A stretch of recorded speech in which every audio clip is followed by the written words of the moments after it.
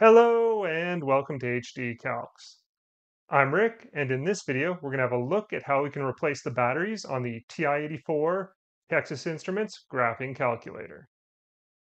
If you don't have one of these calculators but would like one, check the link in the description below.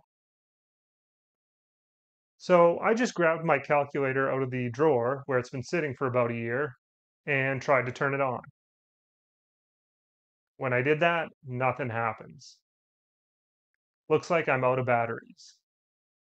To replace my batteries, what I need is 4 AAA batteries for the main power supply, and this calculator also uses a 357 or a 303 round battery as the backup battery. Both of these batteries should be easy to find. I got both the AAA and round batteries at my local Walmart. Typically, it's a good idea to replace both at the same time, though if you're in a pinch, the AAAs usually run out first, so you can just replace those if you need to. To do this, we'll want a small Phillips head screwdriver, like something out of a eyeglass repair or electronics repair kit, something like this. Once we have our batteries and screwdriver together, we get started by taking our calculator and turning it over so that we see this on the back here. We can open our battery compartment by pulling down and lifting this back plate up. There we go, there's our batteries. We'll start by replacing our AAAs. So to do that, we just take these out.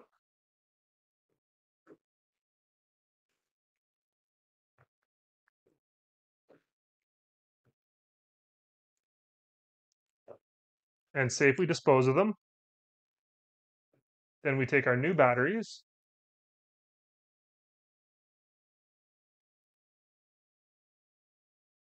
and insert them according to the positive negative diagram on the calculator.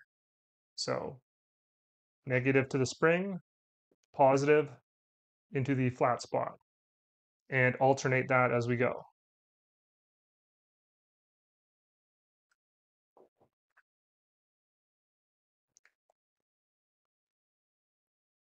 Once we've got our AAAs placed, we can grab our screwdriver and open up the backup battery panel here. Should open pretty easily.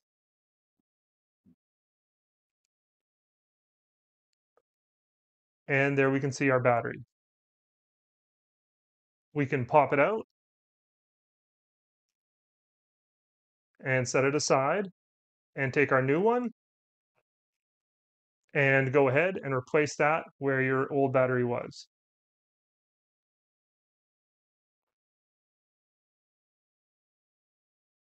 There we go. Now we've got all our batteries put back. We'll take our back panel and replace it.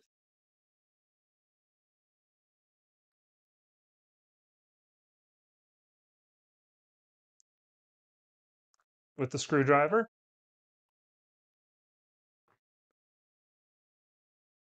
And then put the final panel back on. There we go. We've replaced these batteries. Now if we turn it over and press the on button, this screen will pop up. It says RAM cleared, and press alpha 1 to alpha 4 to locate the shortcut menu. Well, let's just hit the F1, and that takes us to our Y equals screen.